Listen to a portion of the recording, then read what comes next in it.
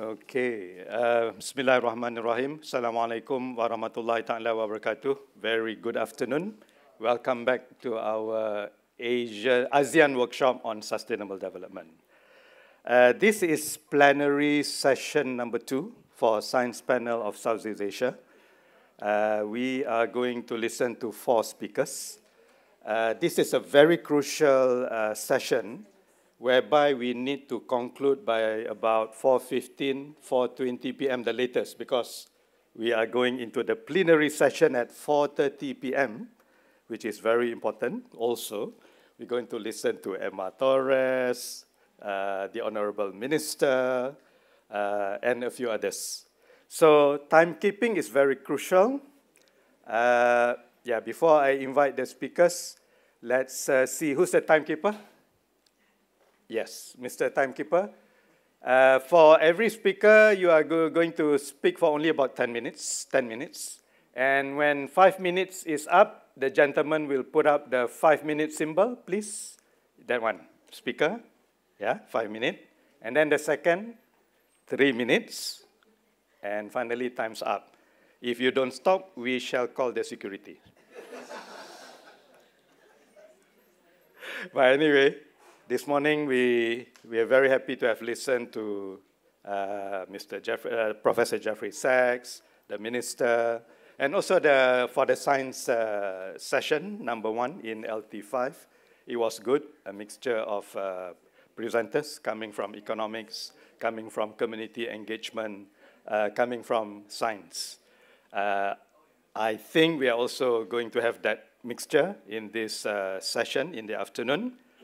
At the end of the day, this session is about biodiversity protection for sustainable development.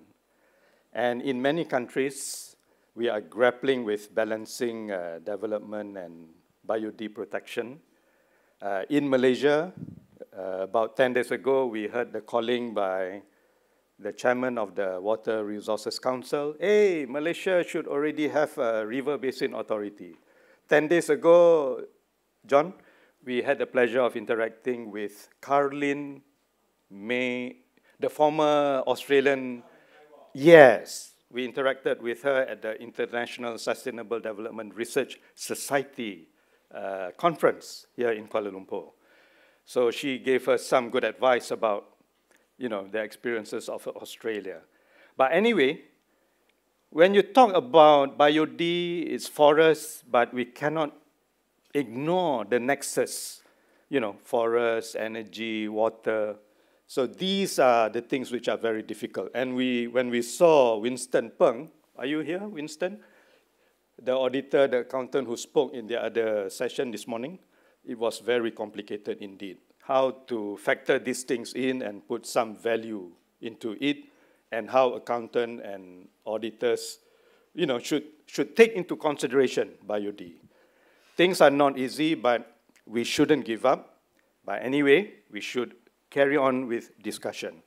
That's why this afternoon session is very important.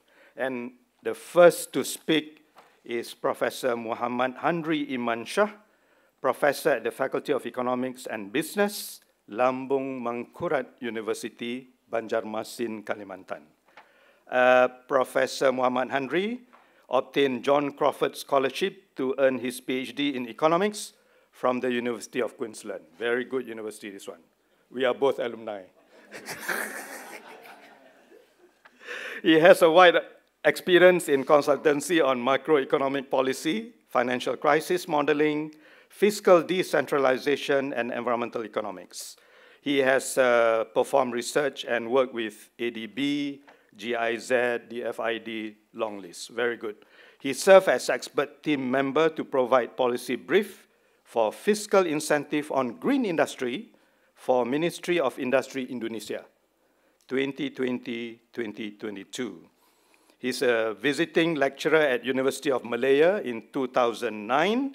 He obtained research grant from Bank Indonesia 2021, looking at the impact of digital economy to achieve green economy in Indonesia. Please welcome Professor Muhammad Handri Iman Shah.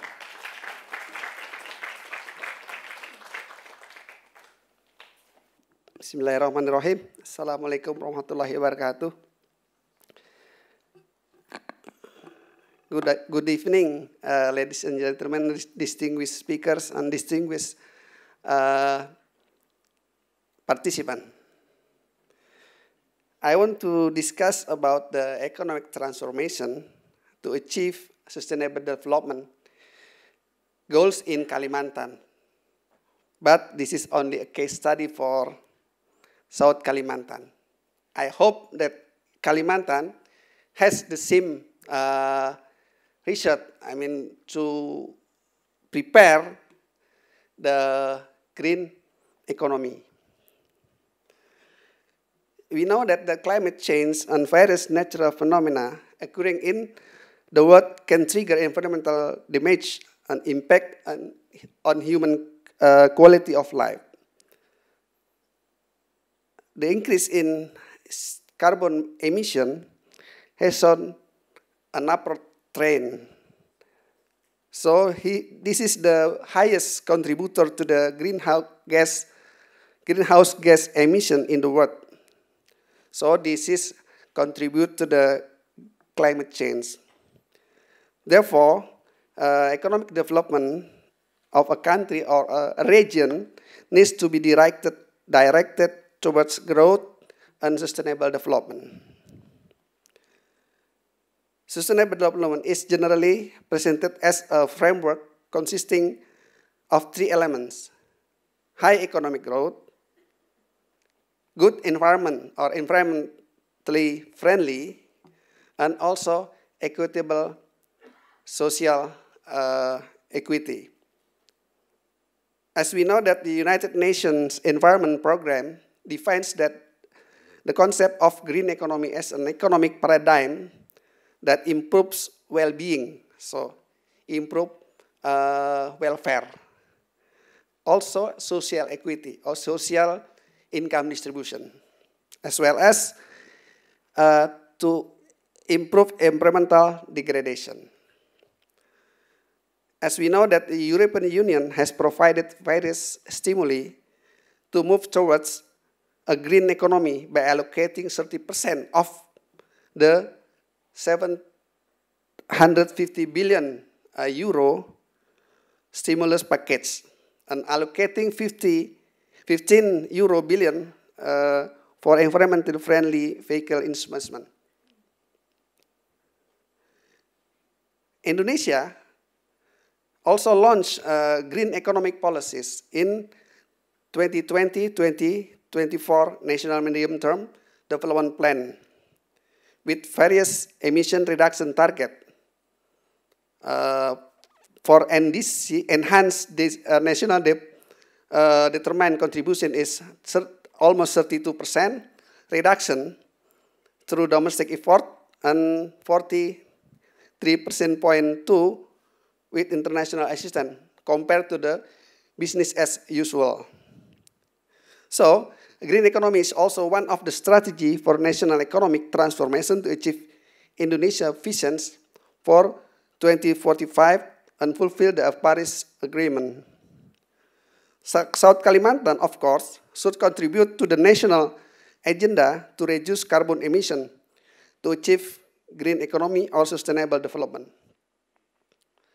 As we know that most of the Kalimantan province has started to industrialize their economy.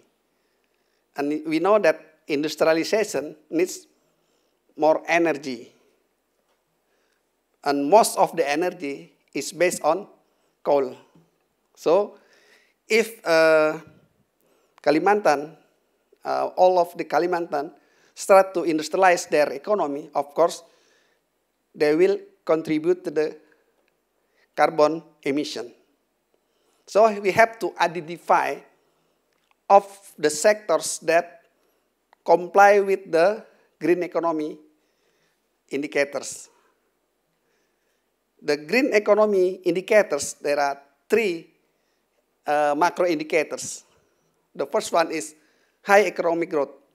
Why high economic growth? Because high economic growth can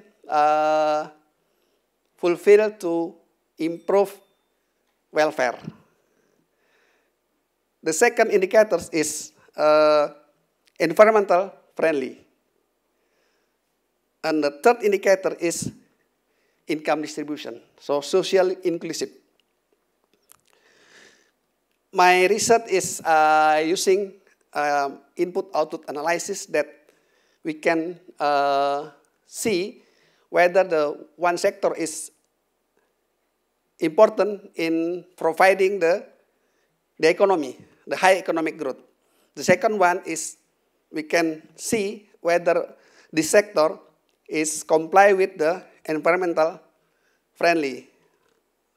For this indicator, we use carbon emission. The third one is what about the impact to the income distribution? Based on the government sectoral priority, there are 12 sectors in South Kalimantan that they want to be developed. Most of the sectors are agriculture sectors and forestry and processing industry for coal. So they want to make a conversion from coal to gas. The next one is food and beverage industry. This is part of the agriculture processing sectors. And as well, the wood and wood product industry is part of the processing sector from the forest. And rubber as well, a part of the rubber production processing sectors. The last one is metal, basic metal industry, because we have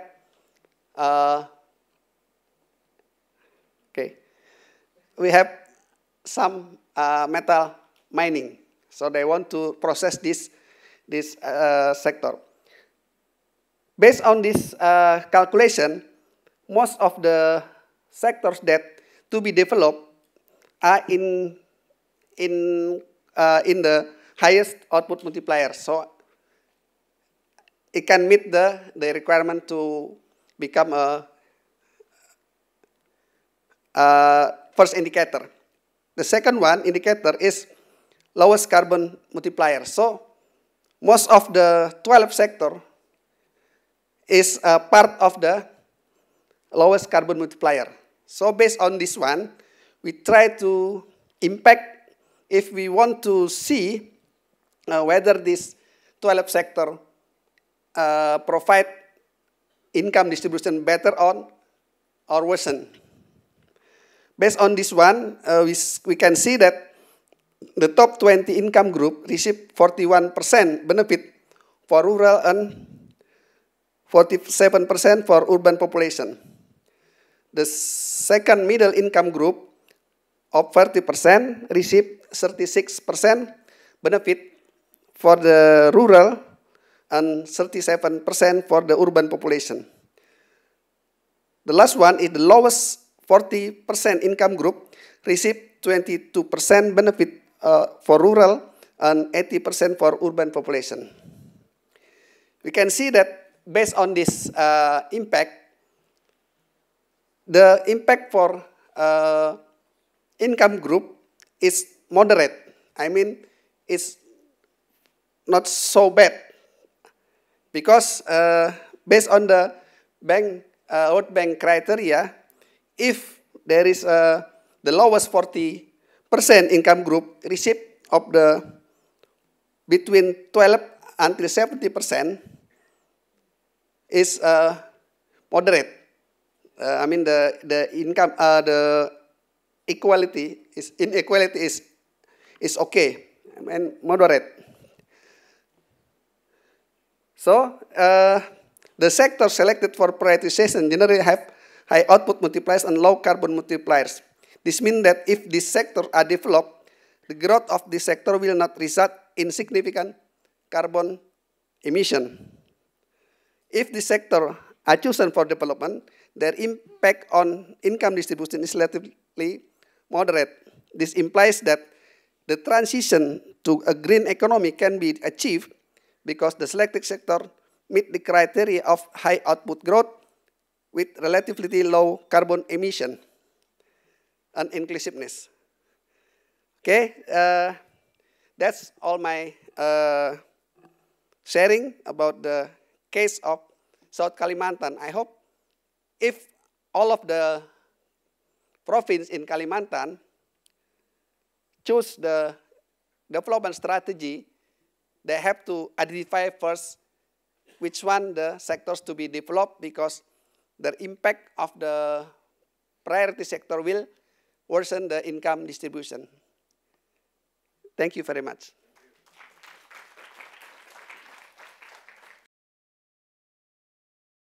Terima kasih Bapak Muhammad Handri. Thank you very much, Professor Muhammad Handri Imansyah. Next up is Dr. Elia Godung.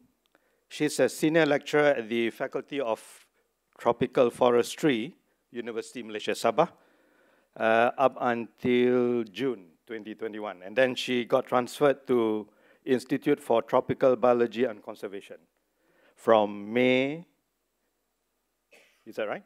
Yeah, correct. From May 2nd, oh no, they got it mixed up. Okay. But you are now with the Institute for Tropical Biology and Conservation, University Malaysia Sabah. I think in the whole of Malaysia, the most beautiful campus is University Malaysia Sabah. Especially the Chancellery overlooking the Sepangga Bay, beautiful. Emma Torres, you must visit University Malaysia Sabah. Currently, she is the director at the Center for Sustainable Society Engagement, CSSE. Now we know what this stands for. Center for Sustainable Society Engagement, University Malaysia Sabah. She graduated with a PhD degree from University of Zurich, Switzerland. Wow, nice place. Zurich, one of the most expensive cities in the world. I don't know how you survive. She graduated from University of Zurich, Switzerland in Natural Science at the Institute of Evolutionary Biology and Environmental Studies. She specializes in forest conservation ecology, integrating GIS and remote sensing technology in habitat utilization model. Dr. Helia has a wide-ranging academic and professional expertise in forest conservation ecology and management, integrating geographic information system and remote sensing technology, high conservation value forests, forest rehabilitation, restoration, and carbon sequestration. Sounded like a future Minister for Environment. Please, without much ado, please welcome Dr. Elia.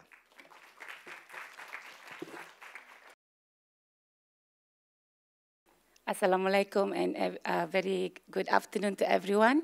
Thank you very much for the very impressive introduction from our moderator, Datuk Mazlin.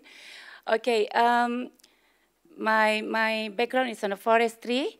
What Datuk tried to say just now is I'm actually firstly joined the Institute for Tropical Biology and Conservation, and now I'm in the Faculty of Forestry for academic part and leading the Center for Society Engagement, Sustainability Society Engagement now in UMS. So today I'm going to share you what we are doing with the community to help combating the climate change. So what we introduced in UMS is a focused community. Our terms of focused community is something like we choose one area and then we establish a few projects or program to the community. So in one big community, we have a sub-communities, and for example, we name the communities. It's a mama communities, it's a papa communities. In Malay, we have belia, the remaja communities, and also the beliau. Beliau means it's the senior community. So we just name them and give them a project. So why we did this module? Because we want to give everyone chance to have chance to benefit from each project from the other sub-communities. So if the papa fail, the mama success. So the papa still benefit from the projects from the mama communities. So this is what we try to introduce from UMS. And then the projects we select, it's not only to change their behavior, or also we give them skills and try to make this transform the way they're thinking to be more aspiration community. And also something we provide expert, from our expert, we transfer the knowledge. Okay, we transfer knowledge for them to help to enhance their socioeconomic. At the same time, we are making these communities busy with their daily life to protect the environment. So this is what we focus. So we try to maintain the 3 pillars of the sustainability development, the environment, social, and also the economic. So each project that, each knowledge transferred to the community must have this element to make sure that this project is sustained. And then it's simple like this. We don't give them fish, but we give them fishing rod, yeah. So this is how we transfer the knowledge to the community. So where they get the knowledge, we have many experts from the universities, from economic side, from the art side, from the science, and also even engineer. We can share the knowledge to the community who don't have the opportunity to join study in the university. So the impact was value, and we measured the impact by giving them a questionnaire and asking them some questions to lead what we need to know from the community. So, for example, last time our community, they make parang, the knife, and then they can only sell the parang with 14 ringgits, but now they can sell it like 80 ringgits or 140 ringgits. It's double the price because we bring our experts to teach them how to put, to fit the motif in the arts of the design of the parang, of the knife.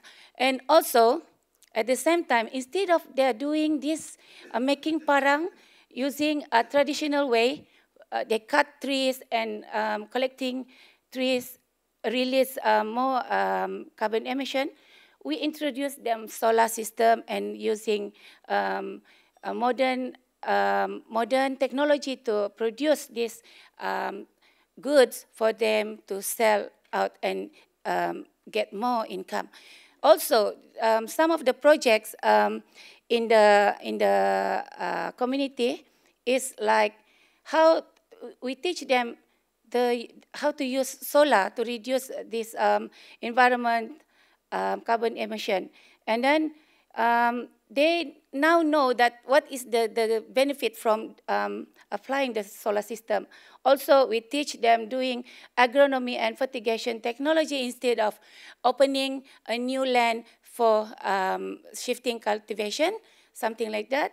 And also, we do some awareness program as well. And some of the activities, like they introduce Tagal. Tagal is in Bahasa Dusun, in Dusun language in Sabah, means don't. So Tagal is very popular to conserve the river and the fish from the river. So it said don't do that. So the fish is the main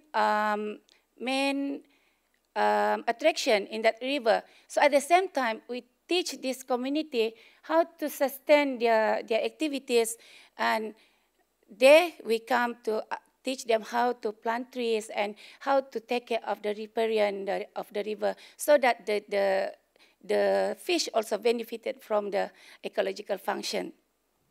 So this is how we match the science and also the community's behavior to try to achieve our mission to sustain the global climate change. So we also teach them by showing them what is the technology remote sensing can do, even though they are doing it without my eyes looking at them, but the satellite can detect their activities, so they are very excited, and that's make them really innovative now. And then we try to produce or to establish the focus community, at least one focus community in each district in Sabah. So to implement all these sustainable requirements. So this is just the examples of our project. We also have some fund from our ministry and also our own universities, and some from NGOs and also our collaborators. So this is now ongoing and established focus community. This one also. Okay, so this is what we do with another effort. We do the conservation area community, focus community engagement. So conservation area is actually, it's not, there is no settlement for community. The community lives in there is only the staffs who are taking care of the conservation area, because this is a first-class forest reserve. So you are not allowed to even pick a single leaves of the trees or disturb any of the biodiversity. How we help them is to introduce some of the agronomy and high technologies activities to them, to help them to have their own food. This is something about food security. So these people are taking about 2 or 3 hours to going out to the city to get fresh food, even vegetables. So now we are teaching them also how to convert all this rubbish, the garbage, and also the forest debris into a useful source like compost things, and then you can sell it as well, as long as these are not disturbing the conservation area. So this is the effort that we do in university to combat the climate change. So we not engage only the people outside the village, also the outside of our university fence, but also the community who lives remotely, deep inside the forest. So if you see, this is the situation of our deforestation or forest degradation until 2020, this map in front here. So you can see how it's declined from here, and then now it's the dark green indicate the forest. So we only have this in Borneo. So this one, the green here, you can see it actually part of the heart of Borneo that we have to conserve and protect and worldwide. So that's all my sharing for today. I think we can discuss more on the question and answer. Thank you very much.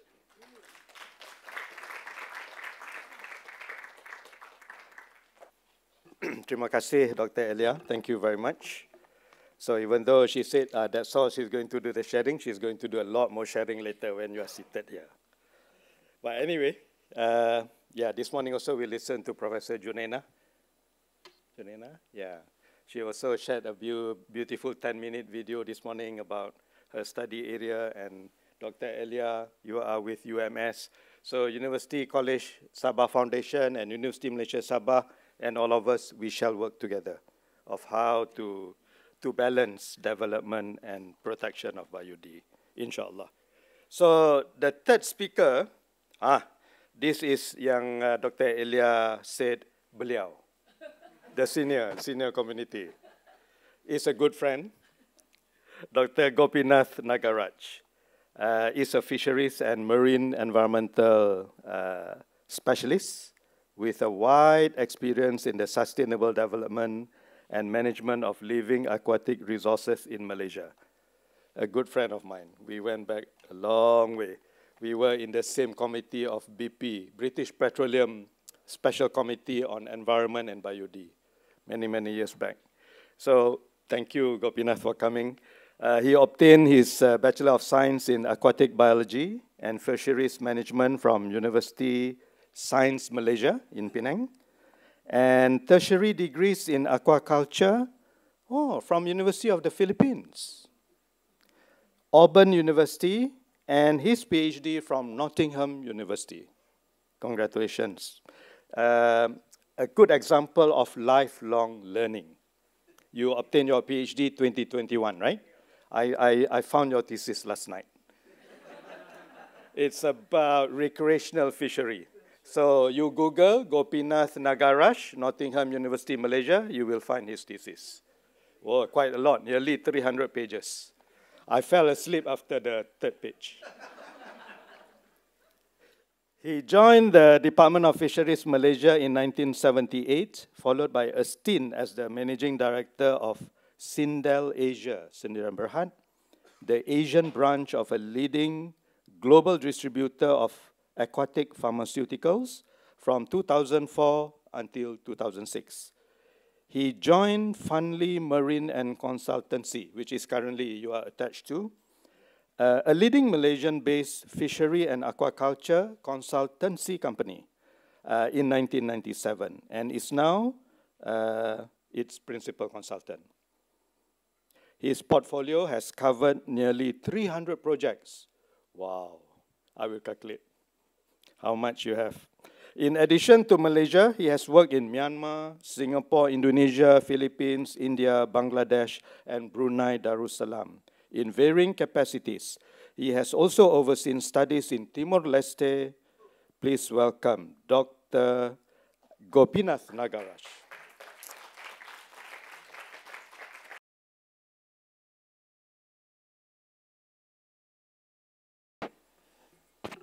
Good afternoon, ladies and gentlemen.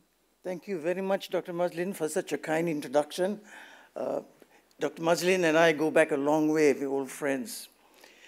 My discussion actually is going to center on the marine environment in ASEAN, and it's a very complicated subject, and what I would like to do is just give you an overview of the sustainability outlook, not even the issues, outlook on the region. Now, we have heard a lot throughout the this morning's session and this afternoon as well on forests, and we were looking at the terrestrial side. But I'd like to show you a map now, and this is Southeast Asia. And if you look at Southeast Asia, starting from Philippines, right up to Sumatra, and the west coast of Sumatra, you'll find that actually Southeast Asia, ASEAN's marine estate is bigger than its land. Yet, our focus is on the land. And that's because we are terrestrial creatures. We tend to look towards the land. But there's a difference between ASEAN and any other part of the world. And that comes to the second part. Here, we look at land area as compared to coastline. And when you look at it, you can see like in US, 459 square kilometers per kilometer of coastline. Or China, India, 480. Or China, 643 square kilometers per kilometer of coastline. Then you come to Indonesia, 33.1. Land area compared to coastline. Philippines, 8.22.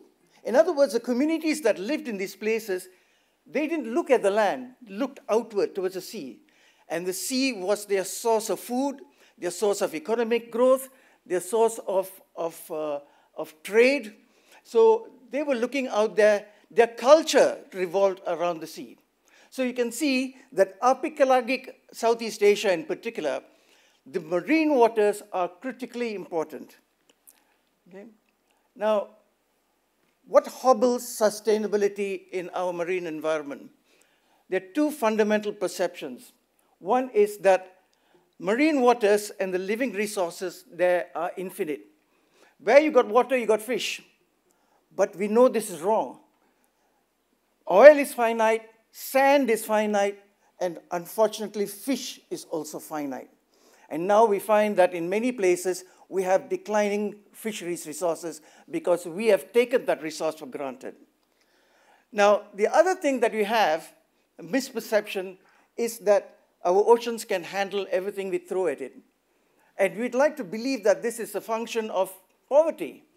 But the reality is that the factory worker that goes to the beach and throws his plastic bag in the water, and the billionaire that owns an oil tanker that pumps oil into the sea, both suffer from the same problem. Their perception that the sea can take anything you throw at it. And that is another fallacy. Now, why do you have that? Where does the fallacy come from? It comes from the fundamental idea, if I don't see a problem, it doesn't exist. But we all know that it does exist. Now, what have we done? In terms of urban development, in terms of economic development, there has been this effort to be sustainable on land, to maintain forests, to maintain sanctuaries, and so on. The marine area, that effort is relatively recent. You see it beginning in the 80s. But in the past, we didn't bother with it. And now we see so much has been lost, and so much continues to be lost. Now, this is not a small matter in this region. The Coral Triangle Initiative, which is centered around Sabah and Indonesia and part of Philippine Islands, has actually shown this area to be the most biodiverse marine area in the world. And we are losing it bit by bit. We're losing our coral reefs. We're losing our habitats like mangroves. Mangroves are being cleared. And mangroves are not just terrestrial habitats. They are an interface between the marine habitat and the land habitat. Right? We're losing our seagrass. All our seagrass, most of our seagrass beds have disappeared. And this is the whole problem. Again, sustainability works on what we can see. We can see mangroves, we should develop it. We don't see seagrass, we still clear it but through reclamation and so on. Coral reefs, now it's got value because people go diving. But if we didn't have that value, we would have destroyed the coral reefs as well. Now you can see this picture is a picture of all these forces that work towards destroying our habitats. Now you destroy the habitat, you destroy the home of the fish. And you destroy the home of the fish, you don't have fish, and it affects your food. Okay? That's not the only impact it's got. The marine environment has got so many uses, so many, services, that these services are all compromised by the loss of our habitats, marine habitats, and that I'm including water quality. If we destroy water quality, it affects our use of the oceans in terms of recreation, in terms of fisheries, in terms of any other use that you want to put it to. Even though at one point or another, we're probably going to look at desalination, and when we come down to it, we're going to find that desalination is an issue because what we've thrown in the water has made it so toxic, we can't use it for any other purpose. Now, I give you an example of habitat loss. When we isolate the terrestrial environment from the marine environment, and we assume there is a border, and this one doesn't affect the other. But the reality is everything is interconnected.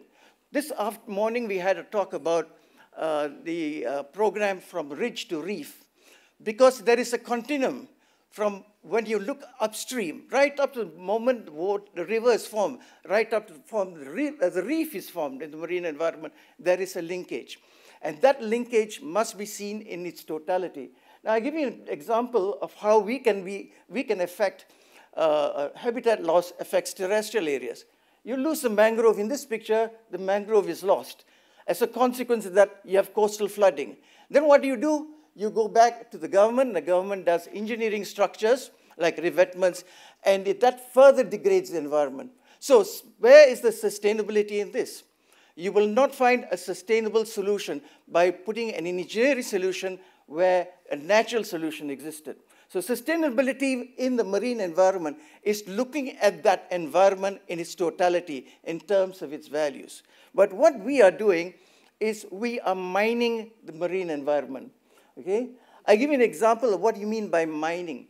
When you use the word mining, I'm taking something out of the ground that took millions of years of geological processes to create. I had to create iron, I had to create tin. In this country, these two were major commodities in the 60s. We were the world's second largest exporter of iron. Today, not one piece, one bit of iron leaves this country because we overused it, we taxed it, we removed more from the environment than the environment is able to replace. Now, for most part, biological resources can be renewed. They can renew themselves. And the marine environment can actually be a self-propagating environment. It can self-rehabilitating environment. But you have to give it that chance. Okay? Now, in terms of sustainability, the ability to maintain and support a process continuously over time. You don't understand the process, we must make an effort to understand the process. And we must understand that in the marine environment, that loss of your marine resources is going to have the impact that I mentioned earlier on your culture, on your food resources, on your economy. All these are going to be affected by the fact that you do not sustain what can be sustained, what can be self-renewing. And this is the tragedy of the commons. When you go down to the beach, you see debris there, you see plastics there, you see garbage there, you see nets being thrown up because they are ghost netting. Fishermen lose nets at sea. And you know, at one point, nets were made out of natural fibers.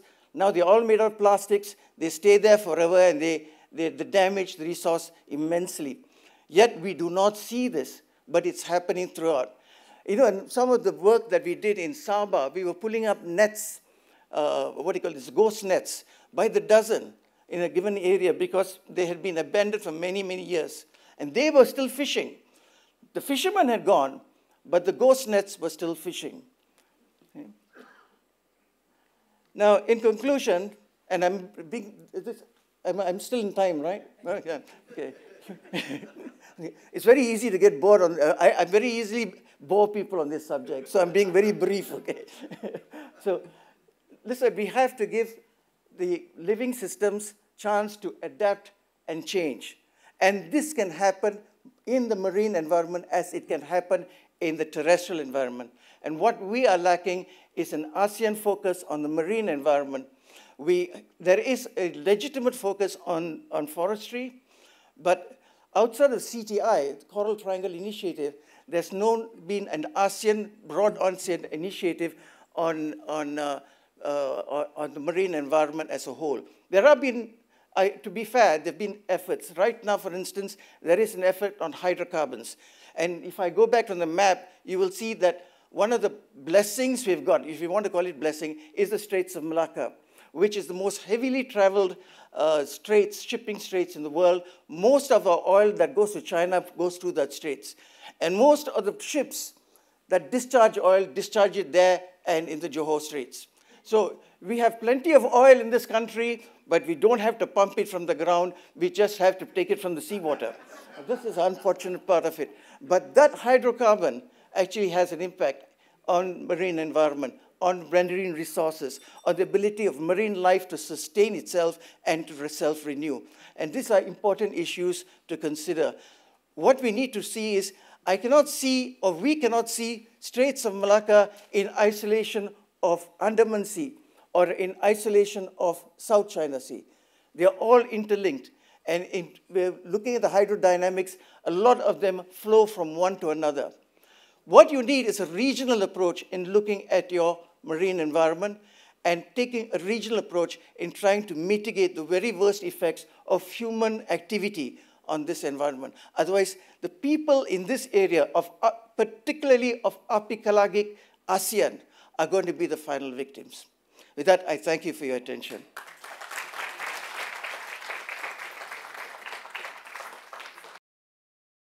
Yeah, very spirited Gopinathan, Gopi, thank you. But anyway, thank you for presenting the case about connectivity.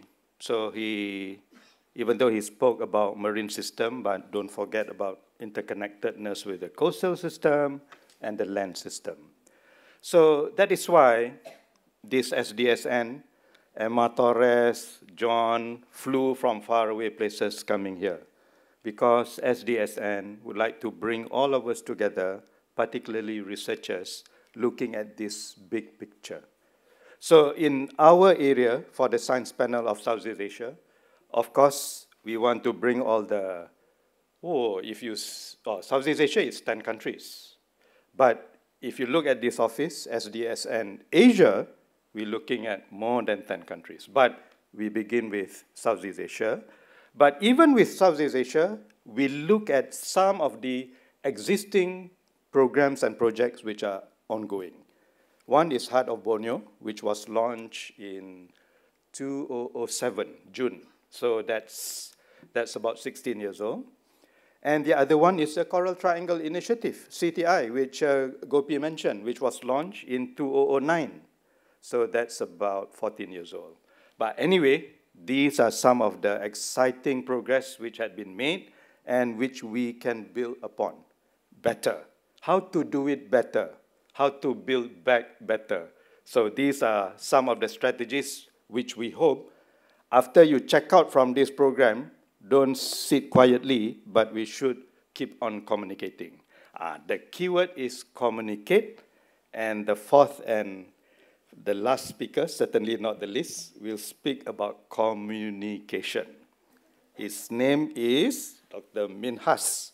Dr. Minhas is a university lecturer and research fellow at the Institute for Environment and Development, short form Lestari, University Kebangsaan Malaysia, Malaysian National University. He obtained PhD on Environment and Development from UKM. Dr. Minhas' research interests are on WEMC square. We borrow from Einstein. Water, education, management, communication, and collaboration. EMC square. Education, management, communication, and collaboration. Very clever. Which is in line with aspirations of IWRM, Integrated Water Resources Management.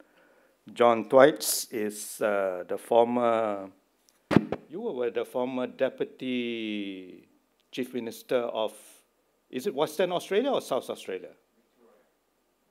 Victoria. I got the state wrong. Sorry, John.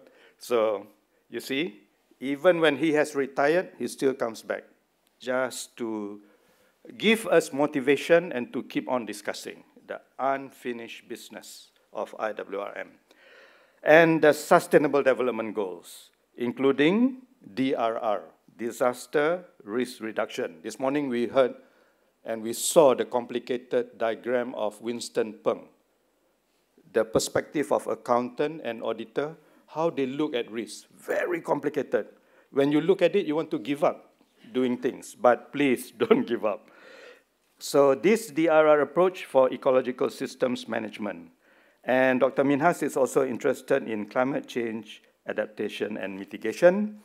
Prior to coming to Malaysia, he has worked with UNICEF and also SIDA, Sweden, International Development Authority. Dr. Minhas has a special role in the Malaysia's National Water Sector Transformation Program 2040, which is led by Economic Planning Unit and Academy of Sciences Malaysia. He is the MCL, Module Cluster Leader, preparing the Module for Government Officer of Malaysia, 600 pages. Yeah, this one I read 6 pages and you know what happened. But never, that one another story. But for now, please welcome Dr. Minhas to speak about communication and biodiversity protection.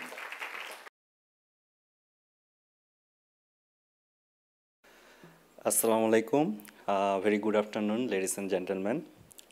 Thank you, Prof. Dato Mazlin, for a very nice introduction. I am here to talk about sustainable science, its communications for environmental management to contribute in broader sustainable development.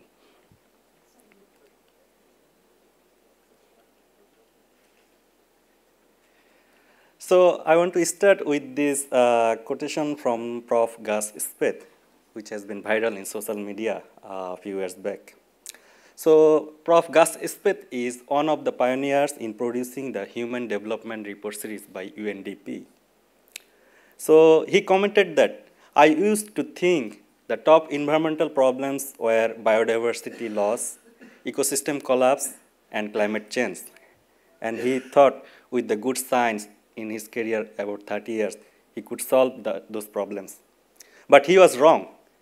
He mentioned that the top environmental problems are selfishness, greed, and apathy.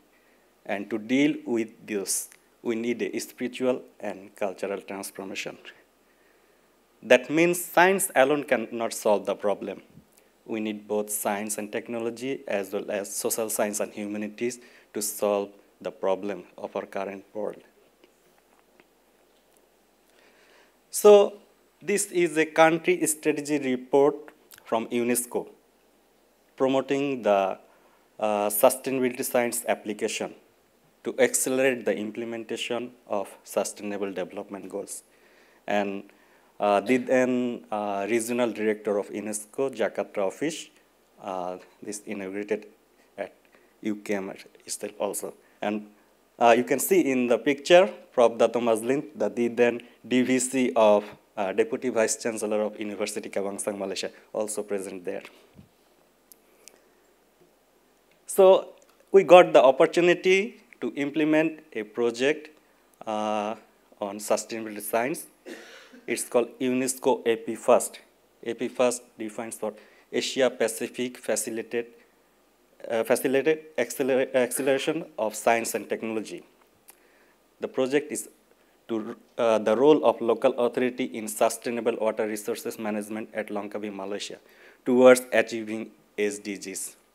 So we have been successfully identified that academia can perform as a memory keeper. I mean, the role of the academia can be memory keeper in the multi-stakeholders platform to facilitate the decision-making process of local government.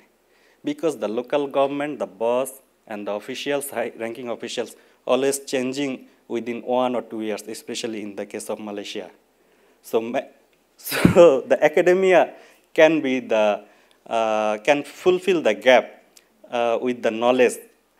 So when the academia perform this one, they can validate the data and information.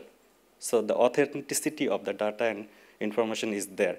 So the decision making, we hope, could be the more accurate. So here also we established that in the framework that social science and humanities along with science and technology is very important in decision making, and multi-stakeholder platform plays a vital role.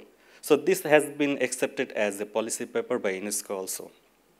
So following this, we implemented our findings through the MUCP, that is called Malaysia UNESCO Cooperation Program. The collaboration and cooperation, not only the national stakeholders, the multi-stakeholders, but also the international multi-stakeholders. You can see the pictures here. These are the multi-stakeholders based in Langkawi, Malaysia, the island, beautiful island, the business sector, the academia, the civil society, the NGO, everybody is there. So meeting with the local government of Langkawi to solve the problems, especially implementing the sustainable development goals, to achieving sustainable development goals. So this is another example of promoting sustainability science, where is a business sector is taking the leadership roles. To our knowledge, this hotel called named Frangipani Hotel and Spa in Langkawi is one of the finest hotel who is practicing the sustainability initiatives. For example, they have the 10 branches in their hotel, starting from the front desk until to the environment, their security officers. So in every sector, they are promoting the green practices.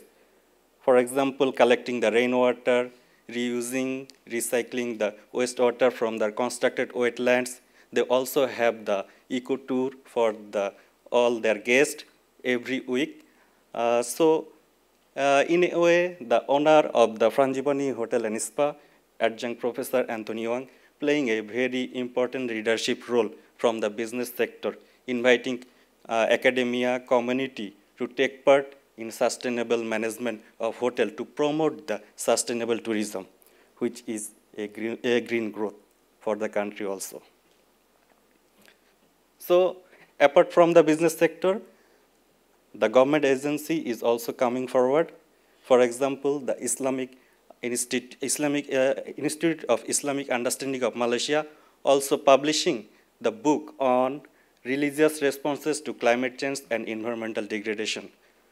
So they also coming forward, and we have also contributed chapters on integrated water resources management to respond to climate change and environmental degradation. So in Malaysia, there are many good policy, books, reports, experts, and institutions are there. Problem is the implementation of the good policies at the local level. So that's why this special study from the Economic Planning Unit of Malaysia via the Academy of Sciences Malaysia is started. It's called Water Sector Transformation 2040. So it's a 20 years project starting from the 12th 5-year Malaysia Plan in 2022 until the 15 Malaysia Plan 2040 year. So by this time, it is hoped that the multi-stakeholders, especially the government, business sector, academia, and community NGO, should have the proper capacity building. And at the end, Malaysia would be the regional hub and as well as the global hub of training of other countries to train on integrated water resources management so that it can be contribute to the national GDP of Malaysia also. So under this project, we have produced 4 training module. So as mentioned by Prof. Dato Mazlin bin Mokhtar, he is the chair of this special study. I have produced 1 module for the government official of Malaysia. There are 3 others module produced by the 3 other officials. So you can Google this in the online. Economic Planning Unit of Malaysia has already uploaded for all the people. So when you talk about the module, we have already done preparing the modules. So it's now the time to train the local government official and other important stakeholders, especially at the local level. So our study, especially at the Langat River Basin, Malaysia, which is a UNESCO HELP River Basin. So we identified that the local government has the capacity of enforcement based on the Local Government Act 1946. So they have the enforcement capability as well as the collaboration to form the collaboration not only with the other local governments within the Selangor state, but also the other local government in other states, because Langat River is a transboundary river basin which crosses Selangor state, Negeri Sembilan states, and the federal territories of Kuala Lumpur and Putrajaya. So when we're talking about the sustainable science and its communication, if we talk about the system thinking following the SEPA model, that is communication, education, and public awareness. So we think if it can be modified a little bit, if it can bring the collaboration along with communication, so there will be more improvement in the management process. If there is a good collaboration based on the communication, and multi-stakeholder platform can be a good tool for the better communication. And if collaboration happens and cooperation there remains, and continuous networking remain for the new knowledge. So there has the opportunity for the better ecological system management for sustainable development. So this is a conceptual framework from us. So far we have prepared. So thank you very much.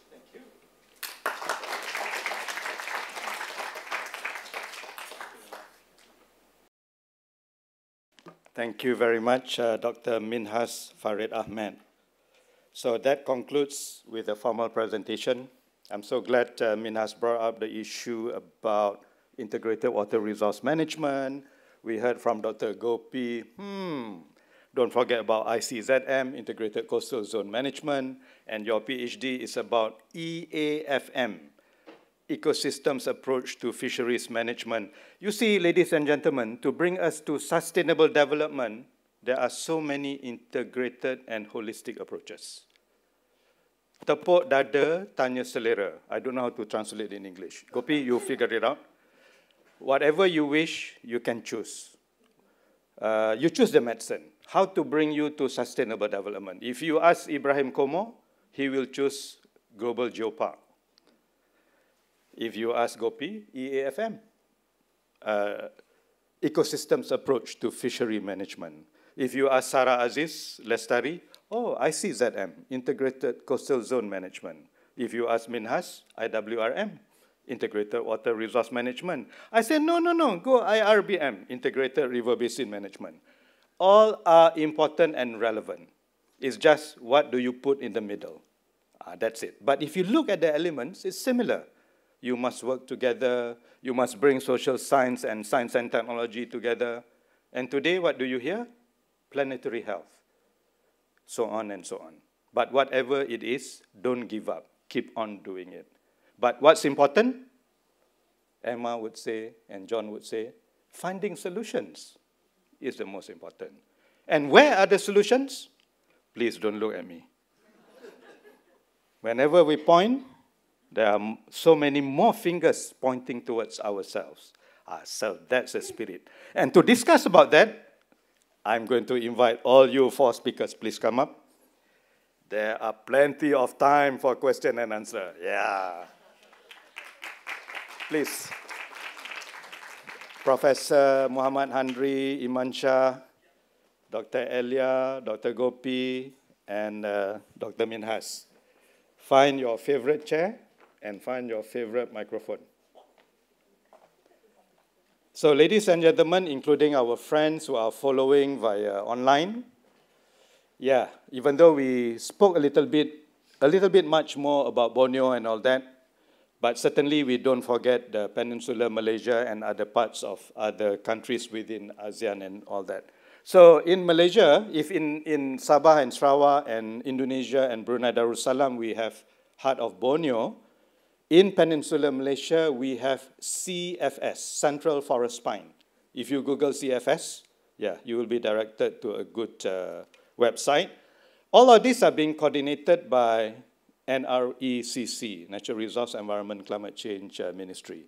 The Honorable Minister gave a good speech this morning. But anyway, we have 36 minutes. So maybe we shall begin with 3 questions first. Facilitator, you have the microphone? Yeah, Mamoko and Shankar and what's your name, sir? Astalan. So who are brave enough to ask a question? In Malaysia, yeah, we always say ladies first, yeah. Please. Please bring the microphone. Please introduce yourself and the institution you're coming from.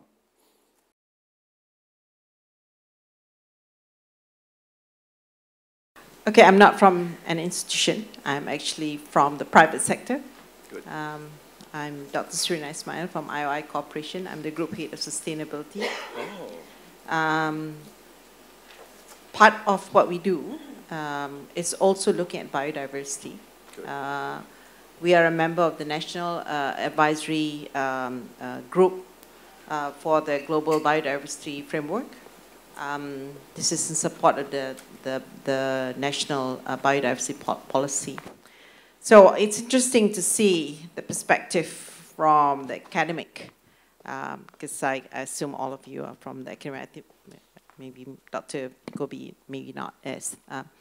But I think what we like from the cooperation is to see what you guys can help us in some of the more statistical, research information to help us to implement biodiversity.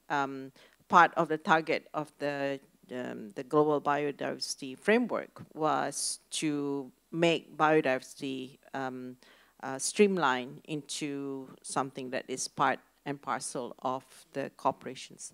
So possibly I will just direct to all of you, because I know that we work in Sabah, at Lahad Datu area, in some of the areas it's in Kinabatangan, but and also in Peninsula with the elephants. And so I just want to see, I mean, I know that we've worked a little bit with like University of Nottingham and that sort of thing, so I'm not sure some of the perspective that you guys come up as something that, we can implement, because I know, a lot of things that is being done, a lot of things needs to be implemented, and I think this is generally implemented by the private sector. So I think that's my question to all of you.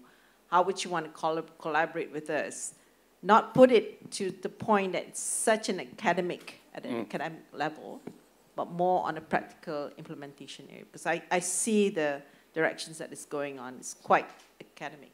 Right, thank you. Your name again, ma'am? Surina Ismail. Zurina. Surina. Thank you. And you are the Chief Sustainability Officer of IOI Group? IOI Corporation. Corporation, CSO. No. Group Head. Group Head Sustainability. Yes, second question, please. Yeah, another, oh, Lavanya. But please introduce your name again. Thank you, Prof. Good afternoon, everyone. My name is Lavanya Rama Iyer from WWF Malaysia.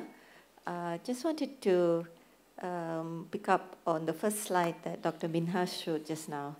A very powerful slide, I think. And I think that really goes to the root cause of why our current models of progress or prosperity have not really delivered the development that we need, we should be seeing. I'm just wondering, what would all of you suggest we should do to address that fundamental problem? Because I think if we don't move away from that fundamental problem, we will be still fighting, little fires or putting out the smoke rather than, fighting the actual fire. Should we be looking at, measuring progress differently or beyond GDP, like what the UN Secretary General has been calling for? And how do you see that within the context of biodiversity? Thank you. Thank you. One more? One gentleman, perhaps? Another lady, please. It's okay. Men after lunch, they, a bit heavy on their eyes. One microphone. Mamoko, please.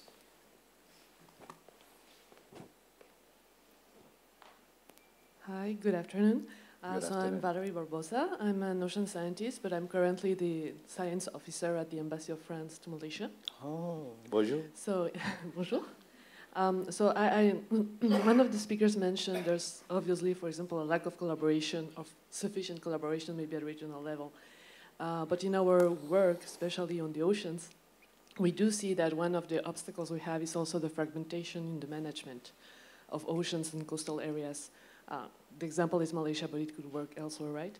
So I don't know, I would like to ask the whole panel, how could we address this? Because like communication or intergovernmental cooperation, it's already kind of difficult, so then how we match it with the other sectors. So I guess that would be my question. Thank you so much. Merci beaucoup. Merci. Yeah, first question is how not to be too academic. Gopi, please. Gopi, please. I don't want the academic answer this one. You first. In the private sector, are you a company? Your company. Okay, one of the things that you can do from a practical standpoint, because you're not going to influence policy. But, you know, well, when you say influence policy, in the sense that if you're a company, you will follow policy, right? You advocate. You do advocacy, is it?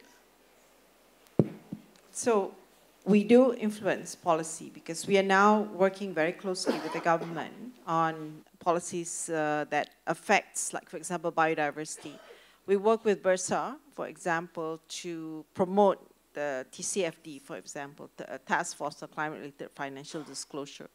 So what we do is, as corporation, we need to make sure that governments do not make policy that the corporations cannot implement. Mm-hmm. And the National Biodiversity Advisory Group that we are working together is to help to implement the 21 targets of the Global Biodiversity Forum that was in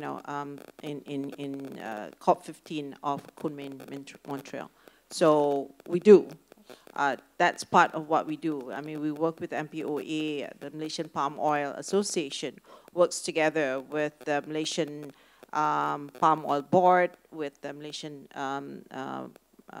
industries, primary industry, MPIC, to make sure that policies like, for example, the EUDR, the EU Deforestation Regulation, is something that we can implement. Yes, so policies are very important for us. Okay, so in the case of your particular company, it seems to me that you've answered your own question. You're already playing a role, and you're playing the role at a policy level. But I want to answer your question in a more generic. How can the private sector play a role rather than just your company? I'm no doubt what you're doing is already very credible in terms of conveying your inputs to the government. The main thing the government faces in terms of having to do biodiversity is the fact that there are gaps in the institutions. This could be in terms of people, in terms of processes. Now, one of the things is to advocate for processes to be strengthened. That's one way of doing it. The other thing is to actually be involved on the ground for things that need to be done. There's no way, for instance, I give you an example. If you went to Sembilan Islands, these are very beautiful islands, they've got a coral reef, but they just do not have enough people going down trying to clear nets, trying to remove debris. I've dived down there and I can see tin cans and stuff like that. Now, you may think that these are small things, and they are, but in the greater scheme of things, they are things that an institution should be doing, government should be doing, and it cannot. It simply does not have the resources. So this is something that private sector can be involved in. The only thing is that when it's involved as a volunteerism, if you're calling for volunteerism, it doesn't have staying power. I do it all today, and then I go home, and perhaps 1 year later, I come back for the next company get-together, and we do it again. So this is where what you need to do is work with existing agencies and try and do this on a more permanent basis, organize something on a more permanent basis. One example of an NGO who has done that quite successfully would be Reef Check. That's worked extensively in Tioman. But she can only work with Tioman because that's all the resources it's got. But it works with Marine Parks, now Fisheries Department, in doing a lot of this kind of work. So, but it's an NGO. But it's a body, it acts like a corporate body as well. But what it requires is funding, it requires volunteers, it requires hands-on. And that's where private sector can play a role. That's more on the practical side. I think you misunderstand. My question is, how can the academics? Your presentation is all about academic approach. Yeah. I was asking how that presentation can help us to work together with the private sector to do something, not asking what we're going to, because we are working with a lot of NGOs and we are working a lot, I mean, not talking just me, but other private sectors. So I think you misunderstand my question. My question is, you've done a lot of research. For example, the gentleman from Indonesia, they've done a lot of research on the impact of socioeconomy as well as development and the impact on the environment in terms of the, so I just want to see how that academic approach can be implemented in a way that we could use it in a practical way. So I think to a certain extent there is some example, but it's very, it impacts on a very small level. So we want to see a bigger impact. So I just want to, that's my question. I think then you have, if you're looking at that as an approach, what you're doing right now is inconsistent with that. Is consistent with that. That approach means there is an engagement with the private sector and the government in terms of what needs to be done. You talk about academia, I'm not sure, I know the way you're smiling, I'm not answering your question, but I'm not quite clear what exactly you mean. You're asking how academia can play a role, right? Yes, yeah. I mean, okay. We had a forum where we invited the part of the academia into our forum, was Sustainability Consortium Forum. But their approach was very, very academic. They were looking at small details, which is not practical. It might be good at the basic level, but we require a more application approach in terms of, and I think this is where I'm asking you guys, because I can see some of you have done some practical approach. I think I should pass this to academics because I'm not an academic, and I sympathize with what you're saying, but I really can't answer that question. Okay, thank you very much for your question. And actually, I think that is your query. So, actually, academia, our result is a valid result that's needed by any agencies to prove what they need to do next, because only the expert can provide you the valid data, so that it will lead you to do what's the right action after that. So that's a very, very, important roles from the academic. So what I'm trying to say just now from my department, actually the Ministry of Education now introduced the industry and community engagement. So this is totally not a research project. This is actually an engagement to the industry or the community. So we try to engage everyone, not only we call it a quadruple helix, but now we are going to a pentahelix collaborations. Means that everyone have to do their roles to make it, to fulfill the missions of the country. So there's no single organizations can implement very big missions without a collaboration with this. That's why the government come out with this module. We need, quadruple helix is not enough, now we're going to pentahelix. But you can't say that the academic produce a very detailed is not practical. Actually, that's the very important things to prove what your actions is valid or not. So you can't say just, I want to kill some of the elephant without a very, a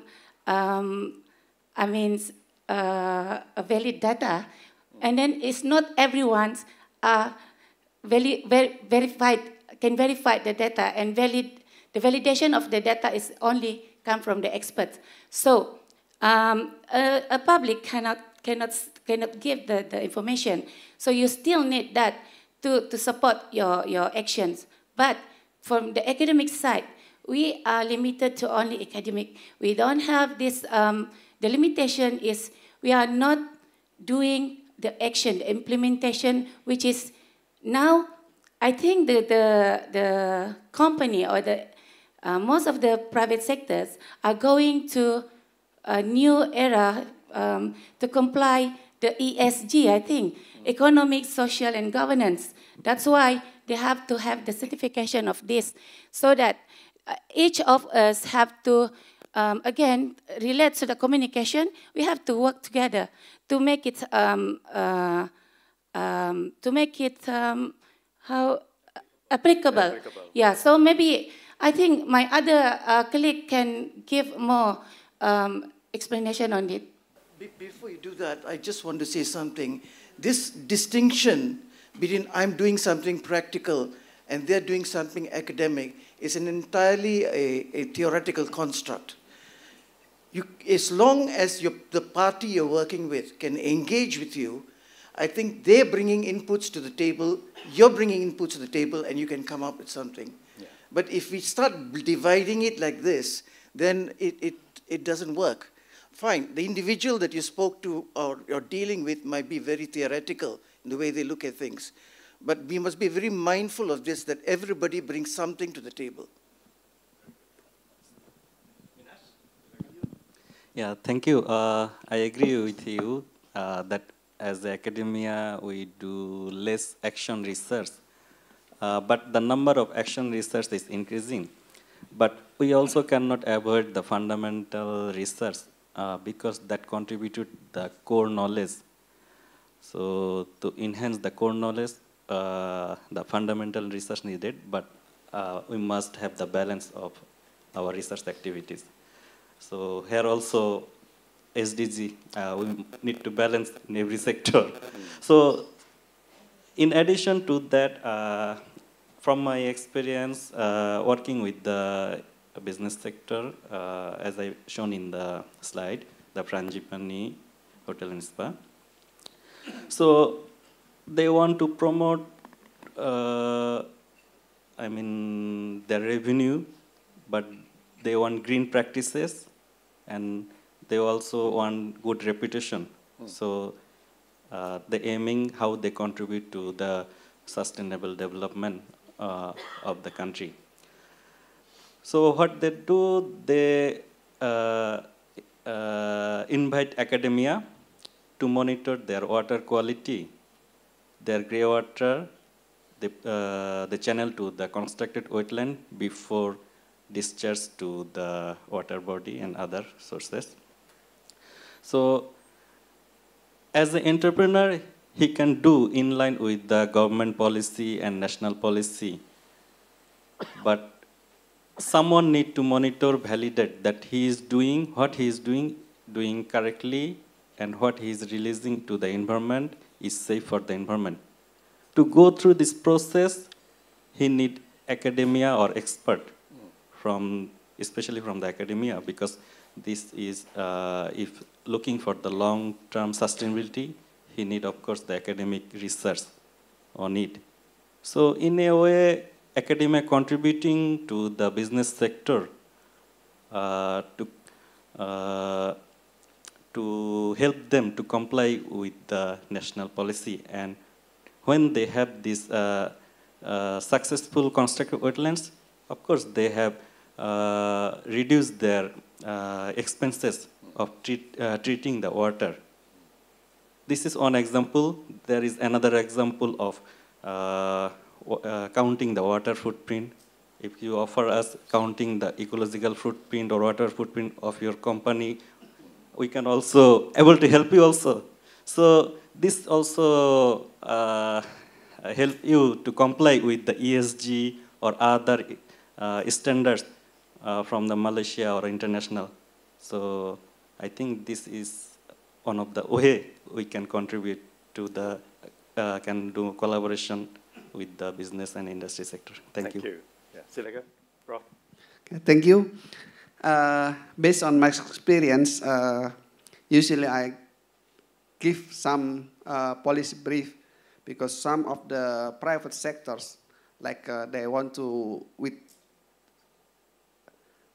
get the tax incentive or something like that, but the government usually reluctant to give the tax incentive or other thing like that, and we just make policy brief. What is the impact of the tax incentive, so the government see whether they want to give the tax incentive or not. This is based on my experience about the tax property on forest, because this is like to make the tax property, to reduce the tax property on forest production, so become a sustainable development can be applied, because most of the owner of the company and the forest like to produce to reforest the land, so they can get a tax incentive.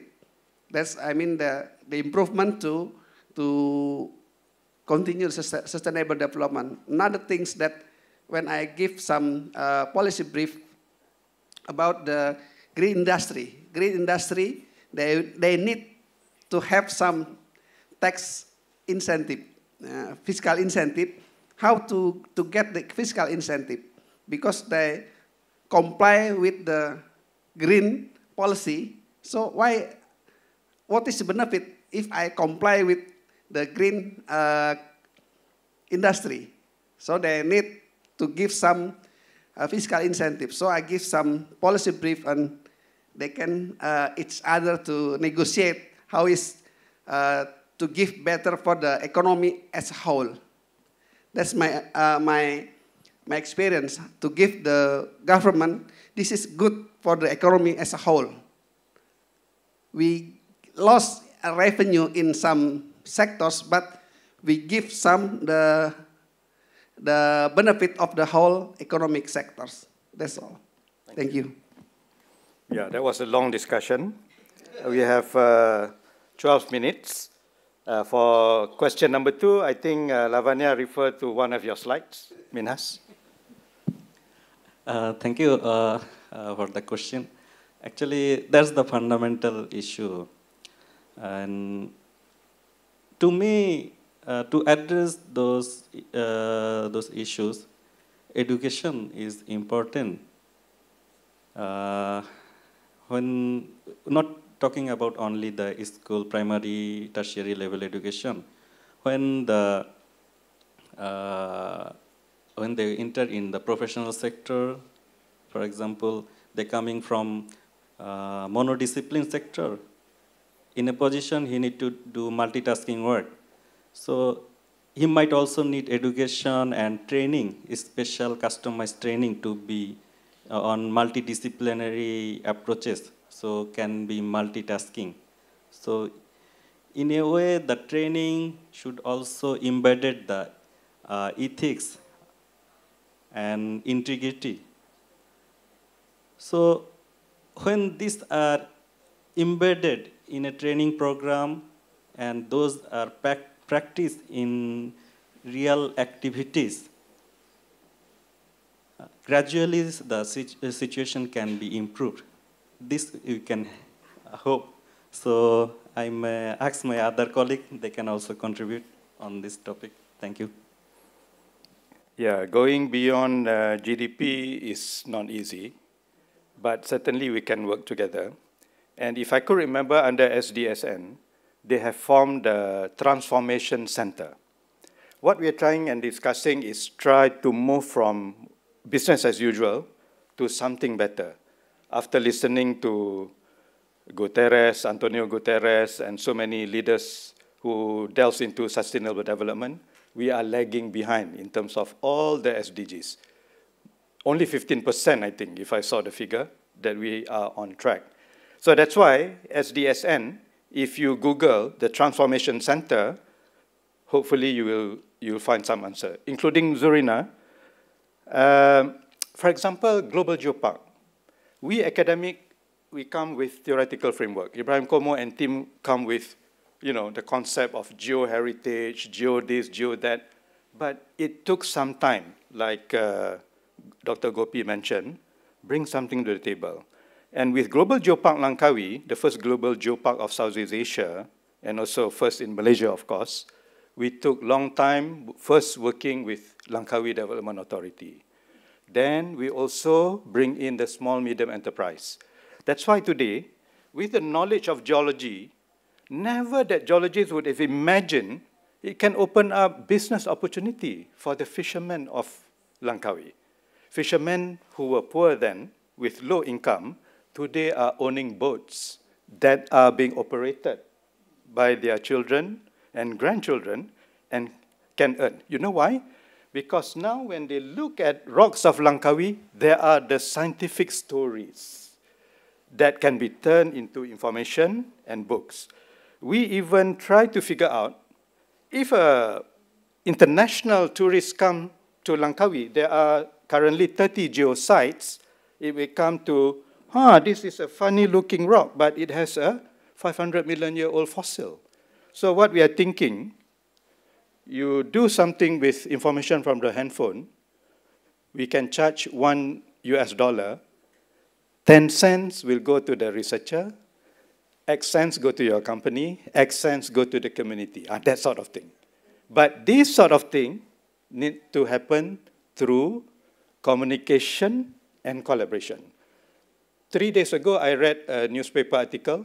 There was a meeting in Awana Genting, CAN.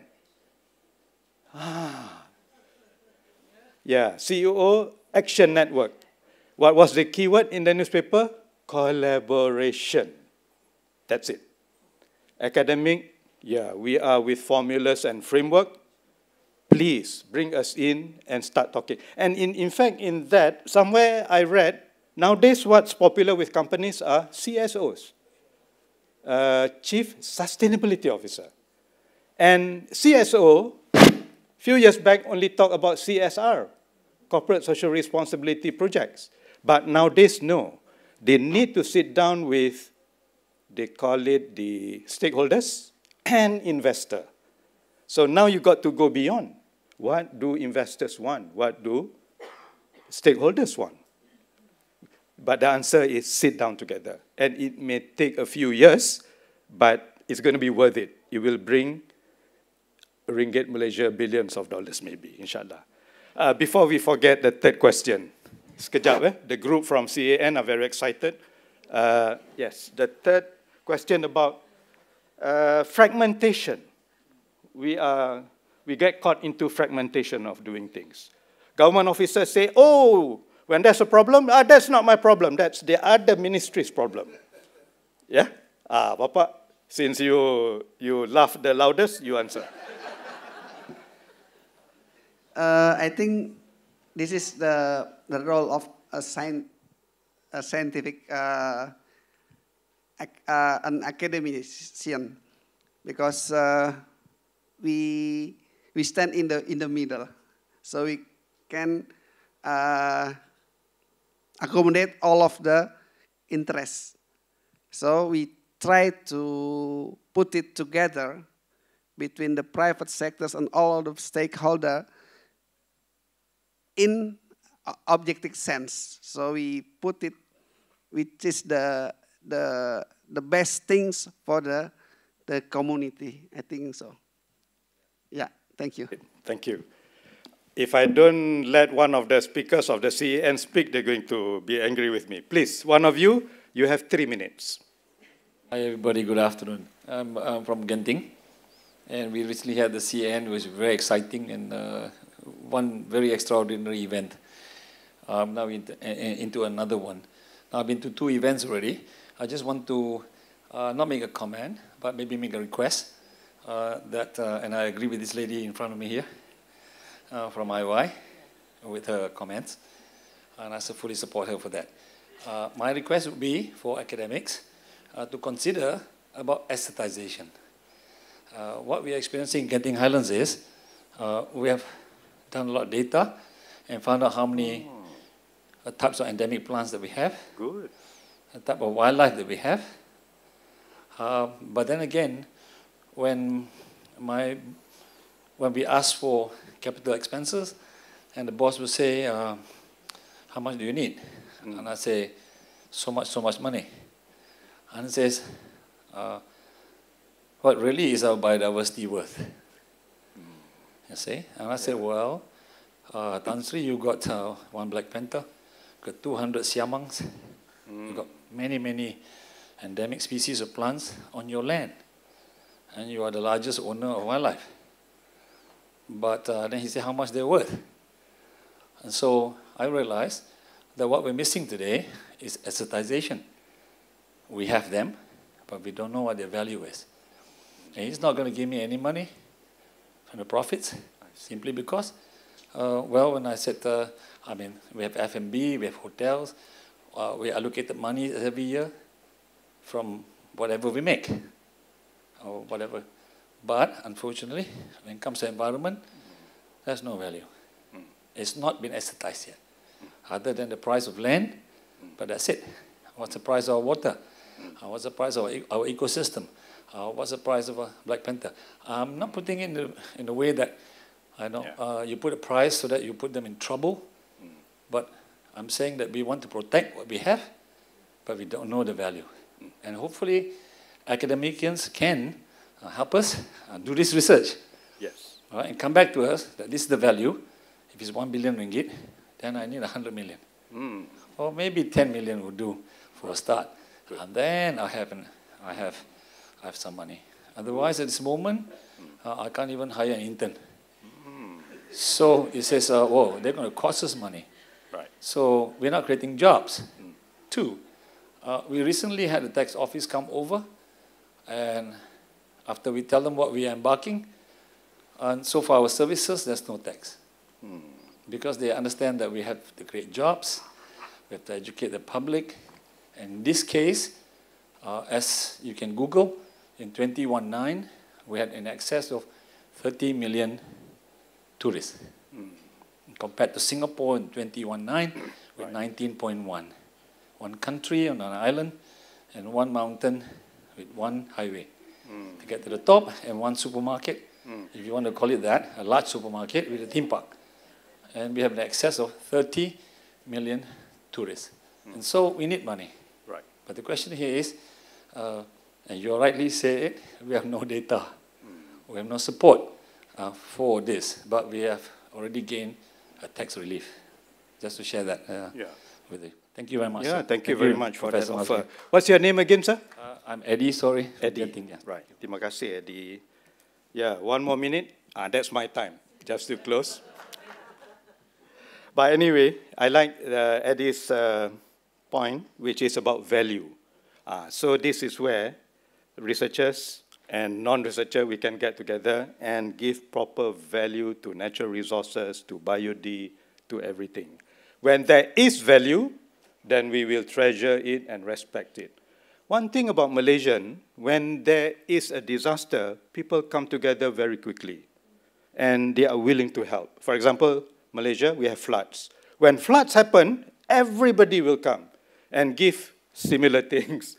But my point is, during peaceful time, you don't see Malaysians coming together. They don't care so much about the river and all that. So how to change this? But anyway, another professional that we need are the psychologists. Psychiatrists are too late already, the psychologists. But anyway, it's already 4:15. I think we better stop here so that we have about 5 minutes of water management before we come back for the plenary. Let's put our hands together for the wonderful speakers. Thank you.